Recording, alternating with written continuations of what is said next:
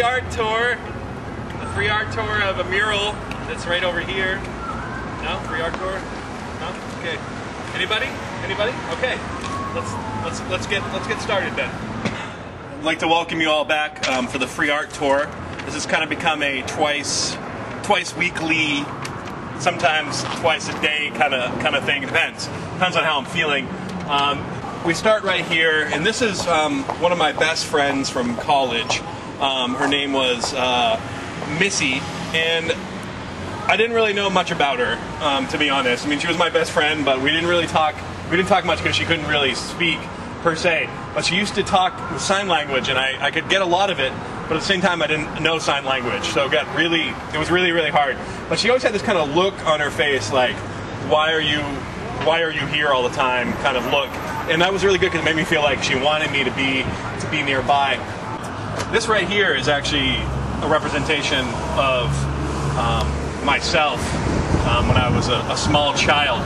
Not the small child, but the woman. I just really thought of myself as maybe, hey, what best to represent myself, me holding child, just kind of tapping into this Mother Earth kind of motif of like I hold a baby, and we all kind of do metaphorically. The baby to us kind of speaks to us, yet it can't speak, and so we're listening to a baby that can't talk, and that's kind of like our lives. So this is my representation. As you're going to see, this will come back. I'm very intrigued by flowers that have eyeballs. I think when you have flowers that have eyeballs, you have a creature that's everything. If a plant could have eyeballs, then our world would be very different. But they don't have eyeballs. I like this fish because it's playing kind of a violin with no strings. I mean, I don't even need to explain that to you because what is a violin with no strings? But it's just a piece of wood, right? So a violin with no strings represents music with no sound, and fish are just fish unless they're land fish, which makes them not fish. As we're coming across, right here is my picture of King Lear. Get it? Because he's playing a lyre? No, but seriously, it is King Lear. And I happened to draw the lyre because I was trying to make a washboard, but I put the lines the wrong way. And so I don't know if there's a washboard in King Lear, but I think it's kind of assumed in the text. I mean, I'm not a Shakespearean person by any stretch of the imagination, but and here the little girl's like, why don't you give me the washboard? I mean, it's supposed to be a washboard. And here you see the lady coming out of the house. This is one of our good friends, Gwen. She used to come, not out of the house literally, but she was near that house. And she'd come out with flowers. And here she is bigger. She's bigger. And she's trying to give flowers to somebody, but like no one, which actually is a funny story about prom. Like I said, flower eyeballs. Probably the most important thing on this whole wall to me is the flower eyeballs. Right here, these are my sisters.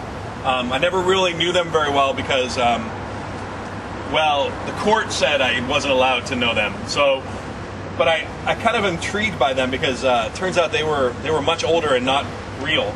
It turns out I had made them up, and that's why I wasn't allowed to see them and talk to them. But this is what I envision them kind of being. I kind of see this candle.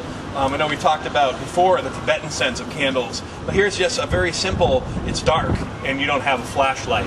As we get towards the other end, as you can see, once again, we're kind of over all of this. As you can you see all these candles? Over the whole thing. It's kind of a birthday cake, because my life is a birthday cake. And all these candles, not necessarily represent years, but they represent, well, days, but I mean, there'd be more candles because I've been alive for a lot more days. It's like you look at this flower with the eyeball, but I mean, am I a great artist? I mean, you can decide. That's for you to decide, not for me to decide. But is it crap? Kind of. But is it important enough to be created? Most of the time. One of my really good friends came through and wanted to write something that represented not necessarily my painting, but represented the moon and the two sea stars, which I thought was deep, because everyone's like, oh, moon, you don't see any sea moons, so, but those are sea stars with a moon. And the moon, the tides are being pulled together, everything's affected by tides, full moon. So here we have the sea and the moon And this is what he wrote. And the thing is, what is genius about this is you have to look. You look at every other word. So you go like it's like this. Mock. You know, mock all as a pain. How? You'd like. And so if you could actually, what he should have done was probably put something up to block the letters, but he didn't. He chose to actually write them and let people decide for themselves. And I was like, people won't be able to do that. People won't be able to make that leap. But at the same time, if you do it, you know, it's right there. It's all right there for the taking. So I hope you've enjoyed this free art tour. I really hope that you can look at things and judge them, but not judge them harshly, because you haven't created anything. So what have you done that's so awesome with everything in your life? Remember that when you start to look at art, you say, oh, that's not great. Oh, that finger painting by that kid in first grade, it's awful.